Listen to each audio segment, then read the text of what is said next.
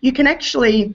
set different basal or background rate patterns to suit different days. So a lot of people when they train, as Jason said, have different requirements when they train as to different requirements when they actually compete. Because when you compete, the body secretes all sorts of different hormones, and there's a lot of fight and flight based hormones, and often they can cause a huge elevation in people's levels.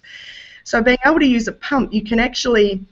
before you went to bed the night before, you can set a different background pattern or basal pattern where you can deliver a much higher rate for a few hours prior to actually doing your event that can hopefully curb that rise that you get from the adrenaline rush, and then come back down onto much lower rates to get you through the event without actually,